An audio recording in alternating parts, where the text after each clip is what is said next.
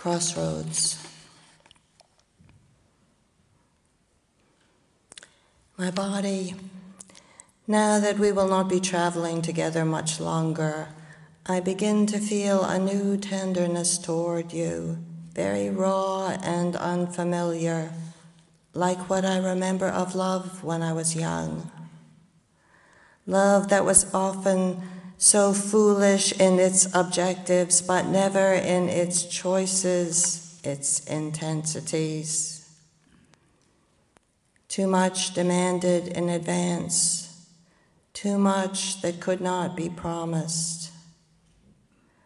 My soul has been so fearful, so violent. Forgive its brutality.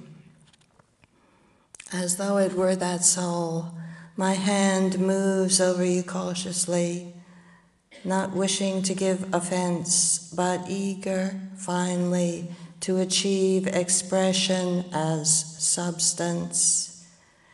It is not the earth I will miss. It is you I will miss.